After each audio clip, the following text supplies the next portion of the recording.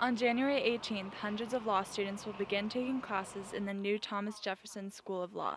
Right now, workers are putting the finishing touches on the 8-story college. Is this us? 10 News tagged along as third-year student Danielle Moore was given the first tour of the new school. This is like a resort. The East Village campus cost $90 million to build. It will have state-of-the-art classrooms, mock courtrooms, additional study rooms, I love it. and a much bigger law library. This is beautiful. The new school is 273,000 square feet. Then we'll go through the Rule 11 criteria. It's more than 3 times bigger than the old facility where Moore has spent the last 2 years.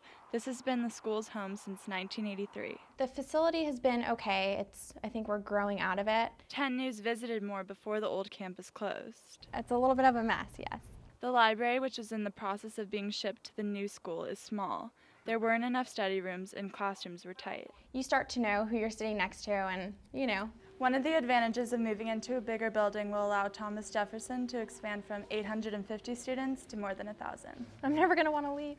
The move to the East Village is also a boost for businesses. It brings thousands of students down who are going to patronize the businesses down here and generate the tax dollars that will spin back into the local economy. Moore already thought about that. The restaurants, the cafe shops, shopping. All things she knows she'll enjoy after she's finished studying. This is going to be the new up-and-coming school. In the East Village, Sara, 10 News.